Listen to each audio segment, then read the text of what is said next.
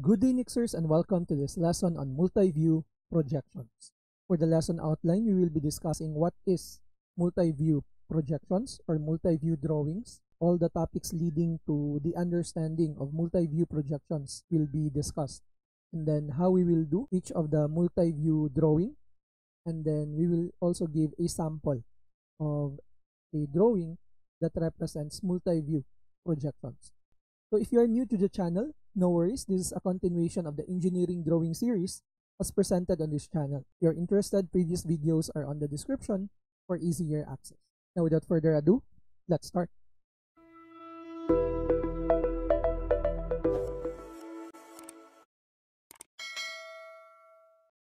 To start our discussion on multi-view drawings, we refer to this diagram over here.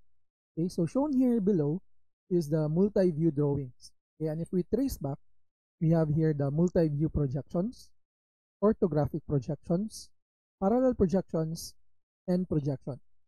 What we have presented here is the flow of information that we need to learn in order for us to grasp how we will be able to draw these types of drawings, the multi-view projections. We start off with projection theory. It comprises the principles used to represent three-dimensional objects and structures graphically on two-dimensional media. What does this mean?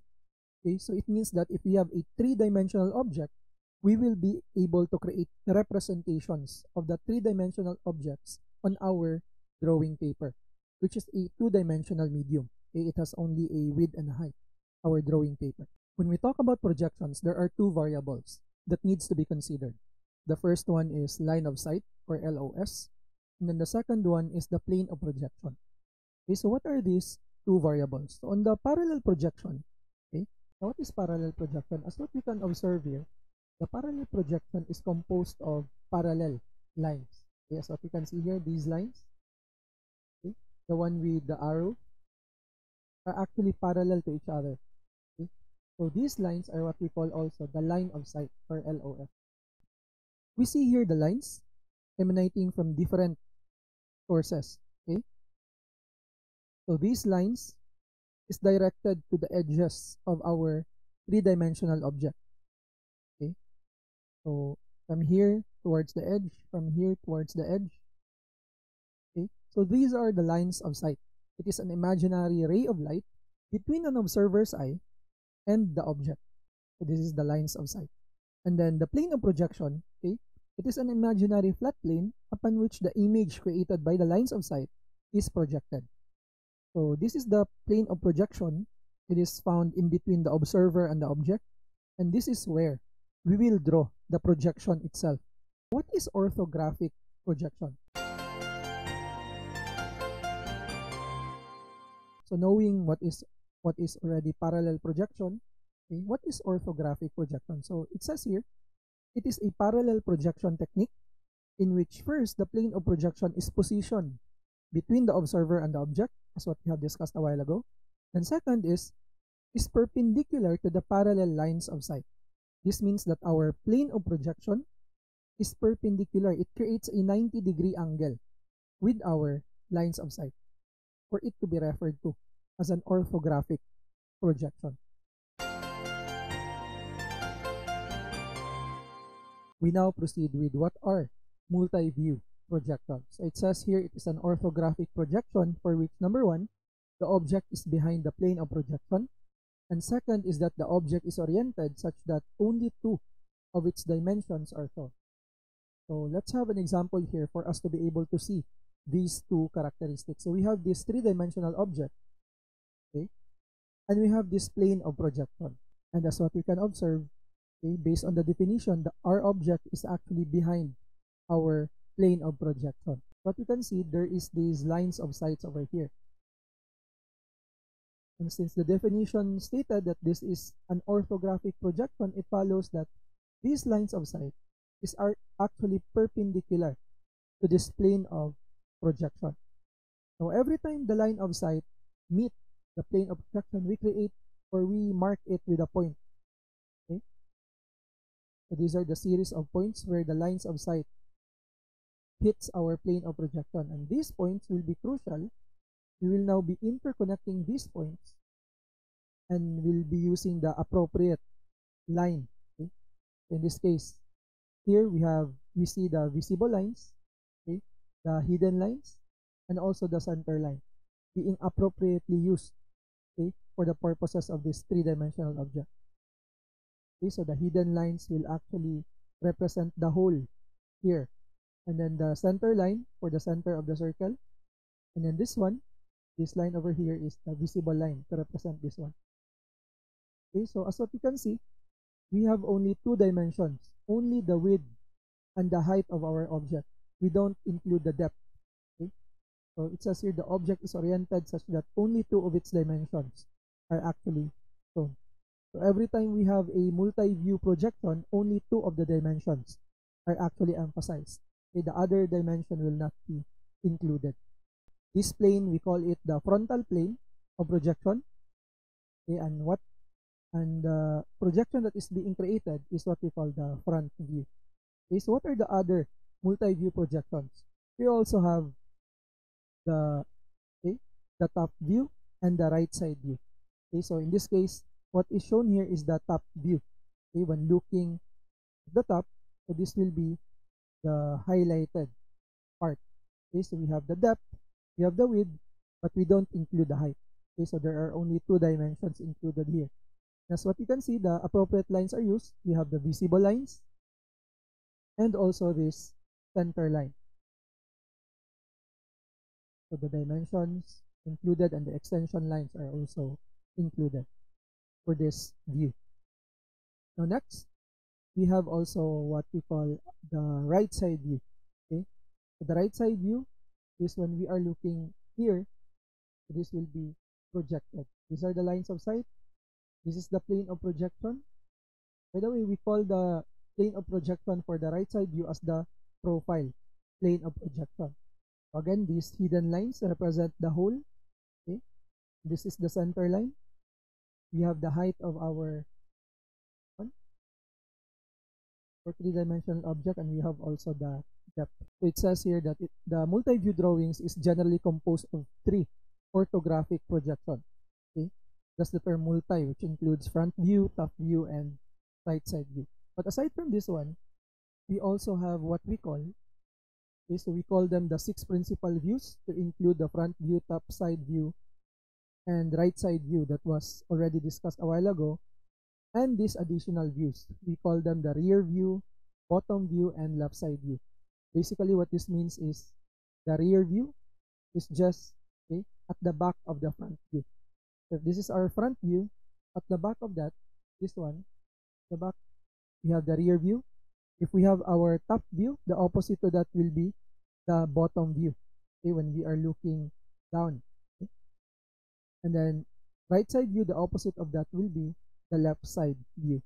And this can be more understood if we turn our attention to a glass box.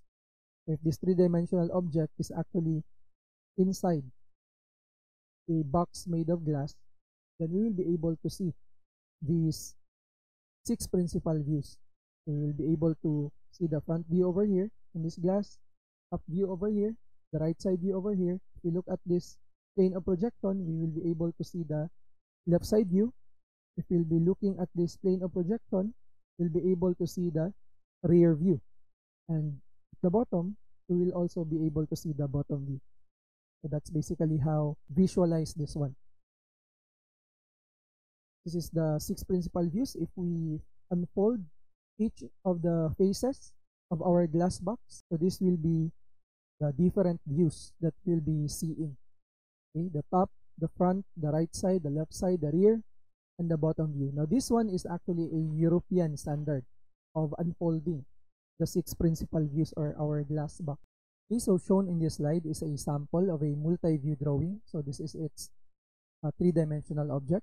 Okay, and these are the six principal views associated with this three-dimensional object.